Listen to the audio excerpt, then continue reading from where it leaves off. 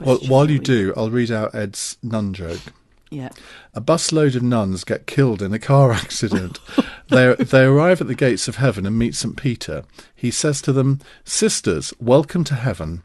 In a moment I'll let you all through the pearly gates, but before I may do that, I must ask each of you a single question."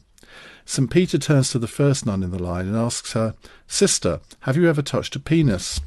The sister responds, "Well, there was this one time that I touched one with the tip of my pinky finger." St. Peter says, "All right, sister, now dip the tip of your pinky finger in the holy water and you may be admitted." And she did so. St. Peter now turns to the second nun and says, "Sister, have you ever touched a penis?" "Well, there was this one time that I held one for a moment."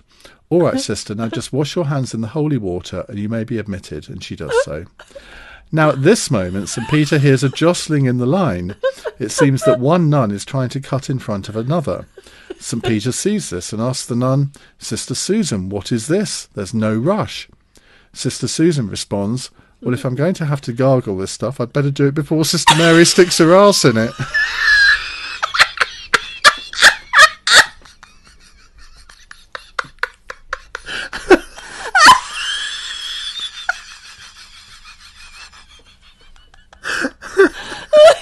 That is the nun joke to end all nun jokes, isn't it?